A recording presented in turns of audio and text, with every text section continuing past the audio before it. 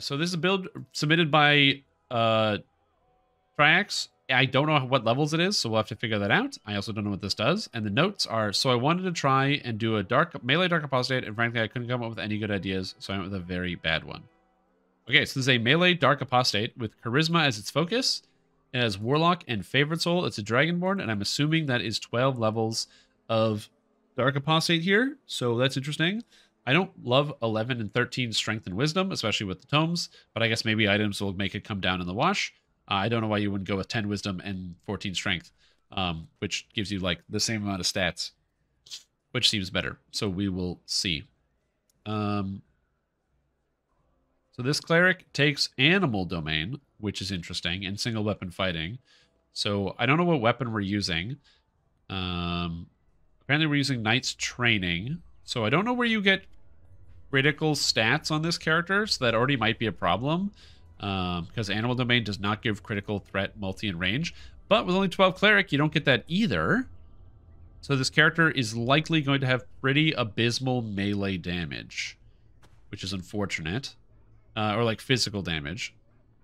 Because losing one critical multi is...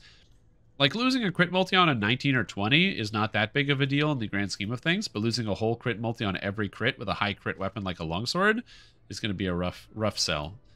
Let's see what else we got here. So we've got Enlightened Spirit with the Spiritual Retribution. Reminder, this is changing, right? So this is changing next patch. So this won't work with Dark Apostate at the same time. You'll have to pick Enlightened Spirit or Dark Apostate. So I don't know how you would decide between those two things in terms of the imbue dice. Also, you're going to be able to pick up more imbue dice out of War Soul if you want it as well. I don't know if that is something that you're thinking about. Or just out of, not War Soul, but,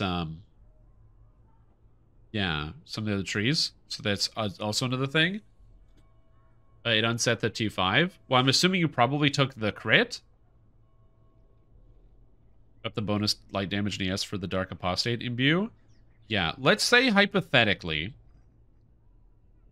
the Dark Apostate imbue and the Spiritual Retribution imbue will basically be the same. So you won't need this at all. So you'd basically just be using this for the aura, for the extra defensive capability. And with the aura pulsing every 4 seconds, you get your constitution. You won't get anything other than that. And like I said, this character's damage is going to be low because you don't get the critical threat range and multi. So this makes me wonder if you would need that at all, or if you just focus on the apostate dice maybe, or focus on just like getting the added damage onto here. But I say that, but then you give up a bunch of dice up here. So this is a tougher one. Yeah, it also triggers on the aura and also on the Eldritch Burst, which is true. Which is very true. So you could keep that, but then you would just have to take this anyway and just use the light damage imbue, which is the same spell power scaling, which is probably fine. This character could also very easily wear medium armor, so I don't know why you wouldn't. Is there rogue in here? No, you can definitely wear medium and still cast all your abilities and your spells. And you can get more imbue dice out of War Priest. The other problem too is using Fey Dark Illusionist. So my question is, how much Dark Apostate do you need? Because you can probably swap around a few things. Oh, that's only if you don't care about your like the aura, right? So the aura is an arcane spell, so it experiences arcane spell failure. So if you don't have this ability and you wear anything higher than light armor, your character is going to experience arcane spell failure on your Eldritch Burst as well as your passive aura. If your passive aura doesn't go off due to arcane spell failure, you don't get your temporary hit points, which is pretty bad. Yeah, you need to deal with the arcane spell failure as well. This is a doozy. How do we fix this? And then charisma to hit and to damage is also here, and I wish there was an easier way to do that. Okay. Okay. You also don't take prayer for free, but you take extra turns to get temp HP, which kind of makes sense. But like, this is a huge defense and offense. So that's a thing. Okay. All right. I'm just looking. I'm scanning. I'm looking at stuff. Divine Crusader, interesting choice. You don't take the mantle, you take the Dread Mantle, but you don't take the good things out of Dread Mantle, like Strike with Fear and kick them while they're down.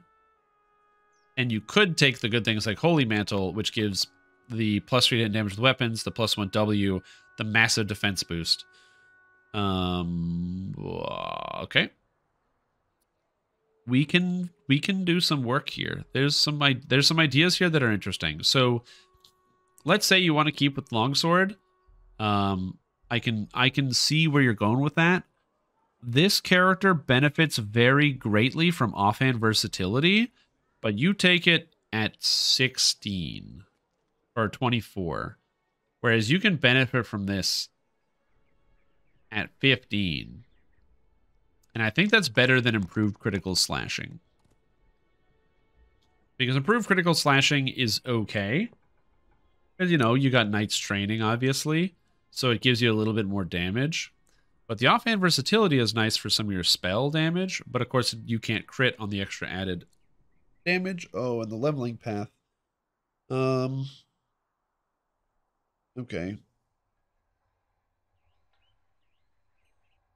You also take power attack, which is interesting.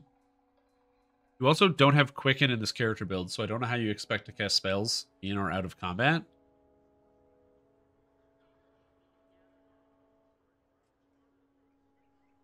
Favorite Soul gives access to haste boost cheaper if you don't have access to Vistani knife fighting. So I really feel like you don't need that any earlier than epics. This was before U57, so I think I'd do War Domain instead. Yeah, I would probably just straight up drop the Favored Soul, which gives you access to War Domain, and then just spend the points in Vistani.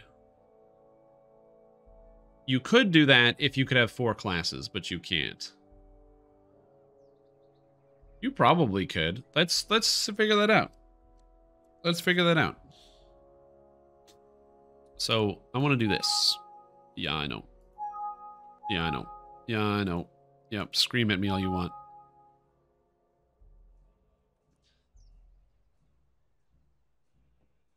Alright, so that's fine. Animal Domain, you're now War Domain. So War Domain actually gives you Holy Sword, which gives you a bunch of extra damage. You've got this, which is good. So you got the improved critical. You're doing the physical damage on top of the magical damage, which is nice. Do you need 6 Warlock is the question. 6 Warlock gives you 4 second on the aura. The benefit of the aura, and this is actually something that I like a lot, is that you get to apply your imbue onto the aura as well. So the idea is that during the leveling process, early leveling process, you would use some of Dark Apostate, but not all of it. You're actually going to be instead, because you take the Warlock, right? So you have the Warlock here.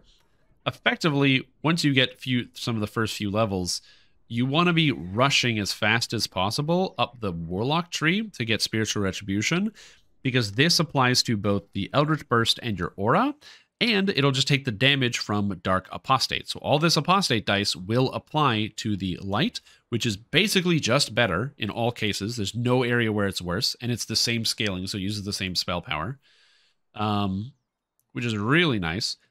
And yeah, so that's good. That's good. But what are we trimming here? We need to trim some stuff. We have 28 points spent in this tree, which is way too much. So let's do a little bit of tweaking, shall we say.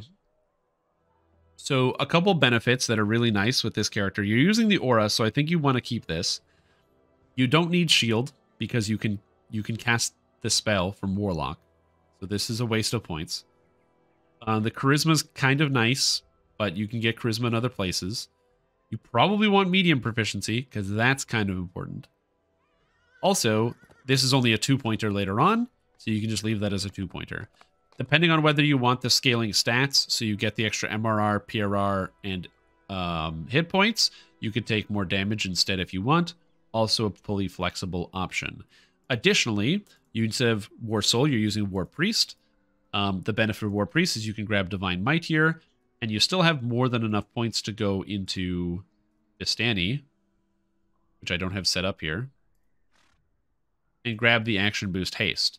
The difference is that obviously if you go to Vistani and grab the action boost haste, it doesn't feel as fun or nice because, you know, you're missing some of the stuff and you still have the point left. Whether you want to take Benediction for extra harm scaling, which is nice because your harm obviously heals for more now, or you want to take Shadows of Death for the crit chance. I don't think you take Shadows of Death for the crit chance. I think the crit chance on your abilities is irrelevant. Also, I really think you should take the Prayer SLA because it's super duper insane mega good. So I'm gonna do one of these. And one of these. So now your character has access to again, this is what it's gonna cost, because it'll be a 2-pointer. It's not gonna be a 3-pointer, it's a 2-pointer after patch. So I would play this after update 56 and not before update 56. You've got the 2-pointer here. You've still got the War Priest, Divine Might. You just cast the shield spell, which lasts longer as a Warlock, so it's not annoying to maintain or keep up. You've got Eldritch Burst, and this damage, the Spiritual Retribution damage, gets your damage dice from Dark Apostate, so it's literally just better Dark Apostate, but it also applies to Eldritch Burst, which you can use, and it also applies to every 4 seconds from your aura. And it scales additional dice in the future, which is very easy to pick up for this character. Vistani is still fitting in here, and then Fey Dark Illusionist. So what you lost is 1 point of Charisma. What you gained is the medium armor proficiency, as well as Holy Sword, which is very impactful for the character moving into epics for some of the scaling damage later on. Additionally, I really don't like Power Attack, and I really like Quicken. Your character needs to move and attack. And if you're moving and attacking, it's really, really, really nice to be able to attack and cast spells in between. I much prefer Quicken to Power Attack in all cases and all scenarios. And then by the time you have Maximize, you have Quicken and Maximize. So then you can Quicken and maximize your Eldritch Burst, which is like pretty sweet. As far as Pact, you pick Great Old One. I think it actually doesn't really matter which one you pick, so you're full flexibility here. The rest of the feats seem pretty straightforward. Offhand Versatility, Double Strike, blah, blah, blah, blah, blah, blah, blah, blah. Harbinger of Chaos, probably not. Also, if you're going tier 5 of Divine Crusader, you basically need to take the Law one, so there's that. This does Dark Apostate dice. Sign of Ethereal Plane is nice. However, this is going to be the after the patch. Sign of Arborea, baby! So we're going to want to take Sign of Arborea, because that one's going to be better. There's got to be a better feat than Force of Personality.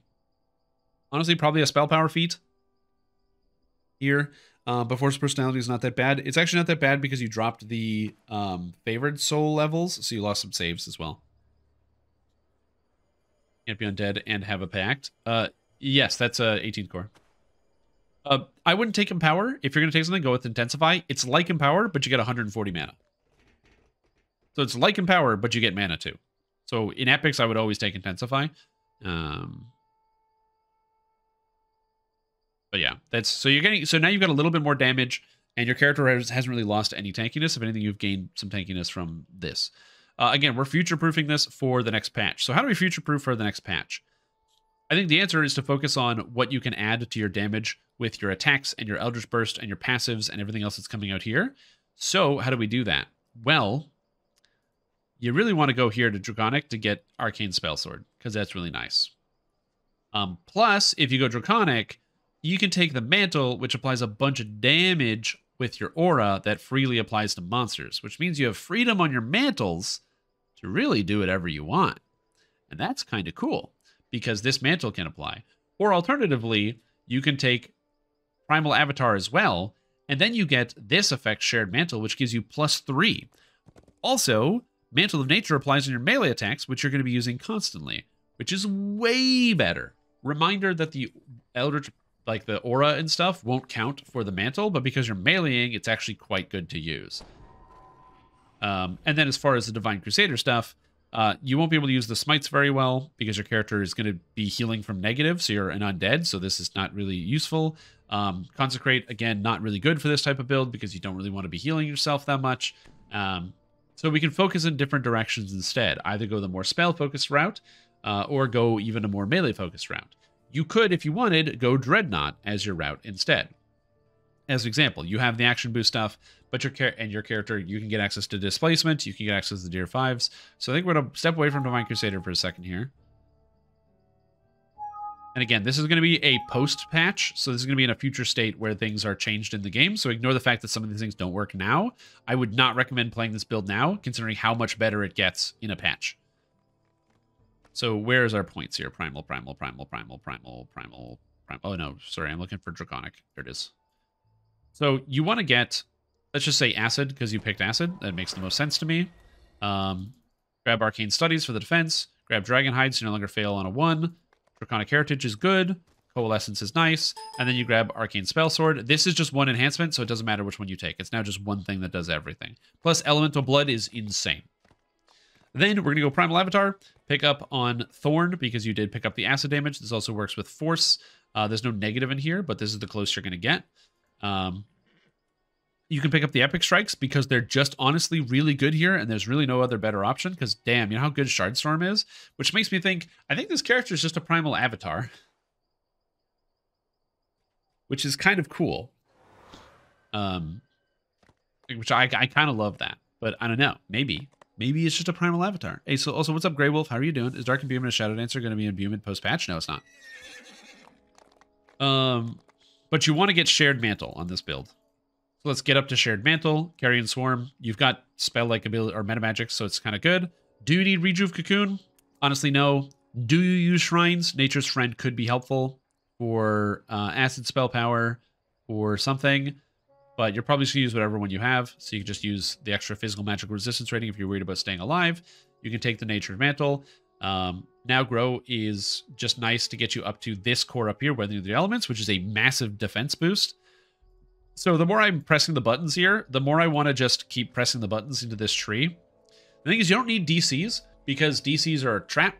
You're not going to be casting offensive spells for DCs on monsters. You're instead basically just going to be meleeing, using your Eldritch Knight stuff, or the the sorcerer, the warlock stuff. If you wanted, you could take evocation, but you don't have to. But this leaves you a lot of points, so that means you could take Shardstorm. You can take the upgrade to Shardstorm. You could take the upgrade for Thorn, because your character is going to be in melee. You're going to be doing this damage all the time. Also, Evergreen. So every time your mantle goes off, it gives you temporary spell points. You have an infinite amount of temporary spell points. Tons of meta magics. That's amazing. I don't think this ability is actually good, but it is +1 spell DCs, so it's pretty good to take. Extra health when you rest. I mean, how could you say no to that? Reduce cost of Quicken on all your spells, so you can just leave this on while playing the game. Mass Frog, maybe? Depends on how you get your Charisma. This is a hit or miss. But plus to spell DCs, again, hit or miss. Maybe you want that. But the form, oh, I'm invincible now form, pretty good. Cheaper Intensify if you want to leave Intensify on all the time. Elemental Friend, again, something you can take. But now you have the option to go in a different direction for a little bit more damage in some cases. In my opinion, I would go with Dreadnought for 2 reasons. One, your character uses action boost, so you want to be able to pick up the extra action boost. The health, hit chance, and other stats are really, really useful. So you just pick up more health if you want to be tanky. You can get the extra stats while using an action boost, and your character is pretty much always going to be action boosting with this build. So you can grab the extra action boost on stats, you can get the extra health. But most importantly, you can take Ghost Touch. This is not Ghost Touch. In the new patch, this is going to be an ability that it's called like Esoteric Touch or something, and it gives you 1 imbue dice. So now we're taking this and this, and you can just pick up, you got 3 points left. You can either pick up some more stats up here or just grab Double Strike, because Double Strike's crazy for your build. And now your character gets 3 imbue dice here, 3 imbue dice here, 1 here, for a total of 7 in epics. Also really early. And on top of that, your character also gets, so it's 7, 8, 9, 10, 11, 12. So you get 12 extra light damage of dice on every attack on your Eldritch Burst, on your melees here. But wait, there's more. On like every 4 seconds on your aura, you also get the what is this? 13, because Sign of Aurora is going to do that. 14 enhanced elemental dice. So you've got 15 d6s that applies to basically everything that scales with your spell power, of which you're going to be scaling a lot of it. And this character basically only needs light spell power for their damage, light spell power and acid. I guess you could also take negative for poison as well. You have a lot of flexibility. This character can also use a bunch of weird, wacky item pieces that most people probably wouldn't use, such as none of these. But Where are you? Raid items. Pomora's Memento. Not Ring of Venom. Oh my god, what is the name of this ring? Please save me. It's the other ring from the raid. I'm not saying go raid. I'm trying to find it. Spring Storms, Ethereal, Dustbone, Black Pearl, Memento of Mori. It's the last one on the list. Hilarious. Which gives Sacred Spell Focus, but it's also got Light, Acid, and Alignment spell powers, which is not only what you need, but conveniently all together. There's also a Sacred Ground spell powers as well. So, yeah. That is how I would change up the character.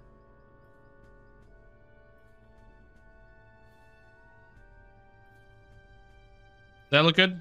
Does it seem good? Rid of being lawful and chaotic and taking embodiment feat, which grants +2. Yeah, you could do that as well, actually. You could instead, you can't. Is it both embodiment, chaotic, and lawful that do that? I thought it was just the lawful one, but is it both of them? Lotil, do you know? If you have to be lawful, then you can't do you can't do this.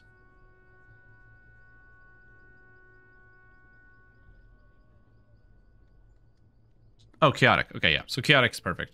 So you do chaotic neutral instead. And then this becomes Harbinger of Chaos for sure. So it gives you a double strike and it gives you the dice. So now your character is at, what did I say? 15 bonus dice for 16 dice total. So now you're at 17 bonus dice for 18 total on everything that you do. And again, that applies to your passive aura. It applies to your Eldritch Burst. It applies to your attacks, all your stuff. And then you can just, if you want, look at this. Look at the filigrees you have set up. Boom, boom. Reverberation. That's one already. That's an extra dice right there.